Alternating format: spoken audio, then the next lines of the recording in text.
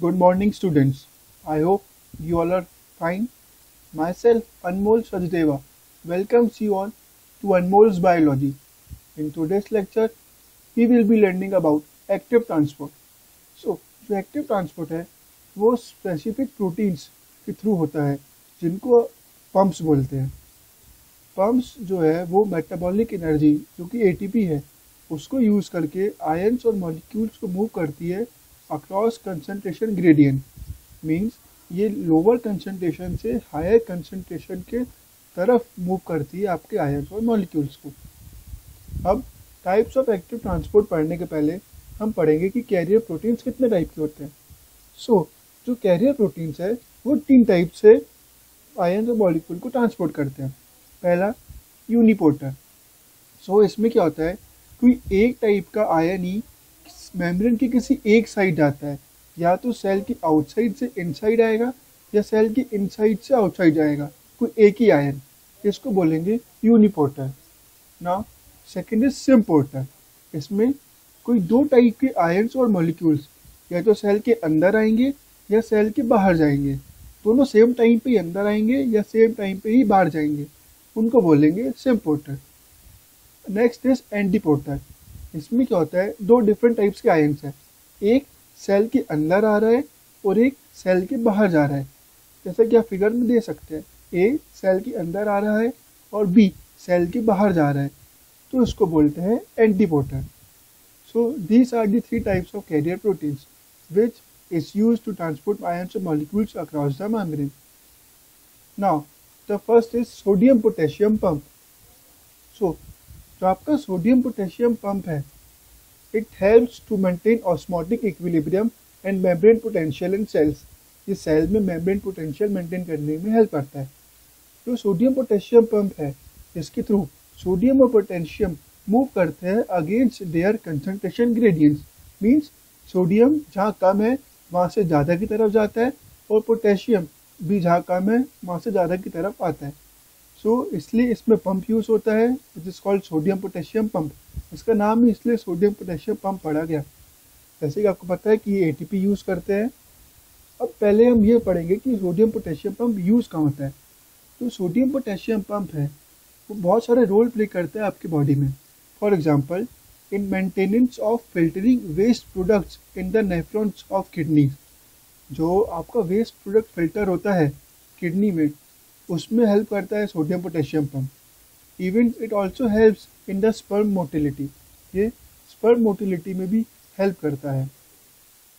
जो sodium gradient है वो बहुत नेसेसरी है हमारी किडनी के लिए to filter waste products in the blood. Amino acids को रीअब्जॉर्ब करना, ग्लूकोज को रीअब्जॉर्ब करना और पीएच को मेंटेन करना, इसमें बहुत इंपॉर्टेंट रोल है सोडियम कंसंट्रेशन का। और जो स्पर्म सेल है वो भी यूज़ करते हैं सोडियम पोटेशियम पंप को। Sperms need the sodium potassium pump to regulate membrane potential and ions which is necessary for sperm motility and the sperms acrosome functioning during penetration into the egg. Means जब sperm को penetrate करना होता है egg के लिए, उस time sodium potassium की concentration maintain रखना बहुत इंपॉर्टेंट है, इसलिए सोडियम पोटेशियम पंप का यूज़ करता है। Even brain also require sodium potassium pump. Neurons need the sodium potassium pump to reverse the post सिम्प्टोनेप्टिक sodium flux to re-establish the potassium and sodium gradient. अब ये actually क्या है, ये जब आप डिटेल्स में ह्यूमन फिजियोलॉजी पढ़ेंगे तब आपको इनके बारे में पता चलेगा। अब हम देखते हैं कि सोडियम पोटेशियम पंप काम कैसे करता है। ये देखिए, तो सबसे पहला सोडियम पोटेशियम एक्सचेंज पंप है। इसमें आप देख सकते हैं इसका फिगर कैसा है। ये सबसे पहले तो सेल के जो आउटसाइड है वहाँ सोडियम कंसंट्रेशन ज़्यादा है और इनसाइड में पोटेशियम कंसंट्रेशन ज़्यादा है। तो आपको पता है कि इसमें लो से हाई जाता है। तो अब हमको करना क्या है, अपन को जो सोडियम सेल की इनसाइड है साइटोप्लाज्म में, वो सेल के बाहर भेजना है। तो ये कैसा होगा, ये जो आपका पहला प्रोटॉन पंप है, इसमें आप देख सकते हैं कि 3 सोडियम आयन्स दिखाए ब्लू कलर से। तो यहाँ पे सोडियम आयन की साइड्स है इस प्रोटीन में जहाँ सोडियम आयन्स बाइंड होते हैं। जैसे ही तीनों सोडियम आयन बाइंड हो जाएंगे, साइट फिल हो जाएगी, एक एटीपी मॉलिक्यूल अटैच होगा यहाँ पे एटीपी बाइंडिंग साइट है। जैसे ही एटीपी मॉलिक्यूल बाइंड होगा, ये ब्रेक डाउन करेगा एडीपी और इनऑर्गेनिक फॉस्फोरस में। Means adenosine triphosphate breaks to adenosine diphosphate और एक फॉस्फेट वहाँ पे अटैच हो जाएगा। सो इसके मैकेनिज्म से जब एटीपी कन्वर्ट होता है एडीपी में, जो आपका सोडियम पोटेशियम एक्सचेंज पंप है इसमें कॉन्फॉर्मेशनल चेंजेस होंगे। तो ये जो आपका फिगर आप देख सकते हैं, इसमें पहले फिगर ऊपर से बंद था, नीचे से ओपन था। अब आपका फिगर रिवर्स हो गया है, इसमें ओपन से ऊपर से ओपन है और नीचे से क्लोज है। तो अब क्या होगा, सोडियम आयंस जो है उनको स्पेस मिल गई सेल के बाहर जाने के लिए, वो सेल के बाहर चले जाएंगे और वहाँ से पोटेशियम आयन अपनी पोटेशियम बाइंडिंग साइट में बाइंड हो जाएंगे।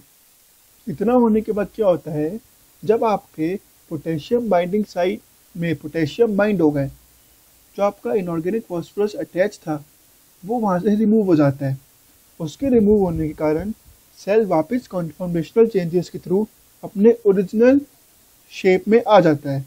तो उसके कारण आप देख सकते हैं जो आपका पंप है वापस ऊपर से क्लोज हो गया और नीचे से ओपन।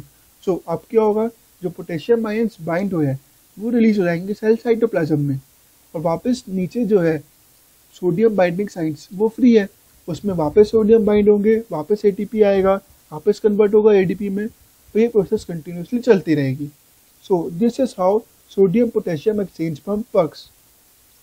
पर कई बार क्या होता है कि जब सोडियम की कंसंट्रेशन बहुत ज़्यादा सेल की आउटर मेम्ब्रेन में हो जाती है, सो उस मामले में आपका जो सोडियम है वो सिंपल और फैसिलिटेटेड डिफ्यूजन के थ्रू, डिफ्यूजन क्या होता है, मूवमेंट ऑफ आयन और molecule from higher concentration to lower concentration.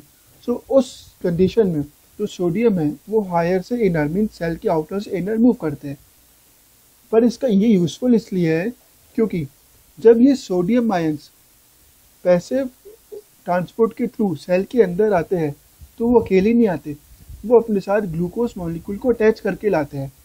So this is used to fulfil the glucose requirement inside the cell.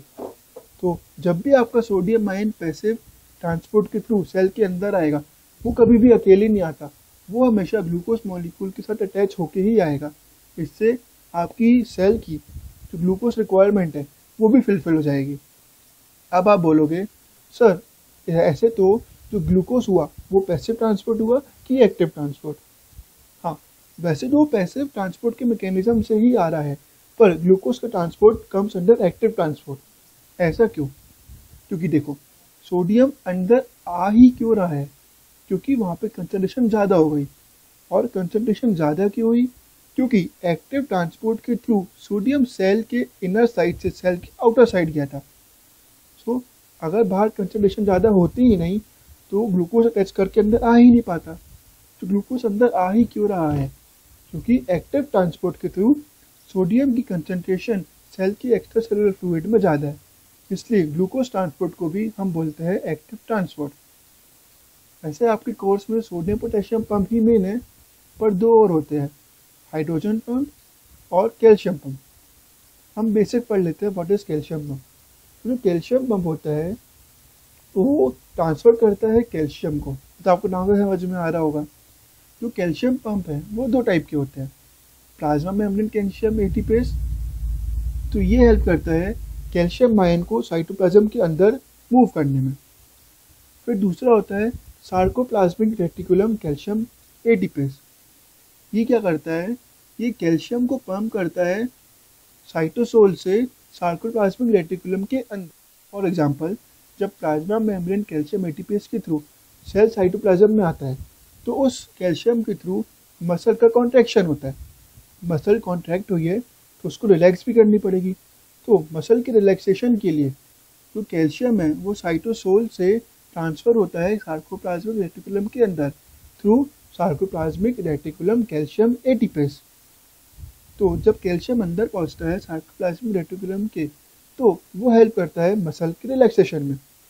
जब आप ह्यूमन फिजियोलॉजी में टाइप्स ऑफ मसल्स और उनकी फंक्शनिंग पढ़ेंगे तब आप इसका डिटेल फंक्शन पढ़ेंगे। So now in next video we will be learning about endocytosis and exocytosis, which is also a type of active transport. I hope this lecture is clear to all of you. Thank you.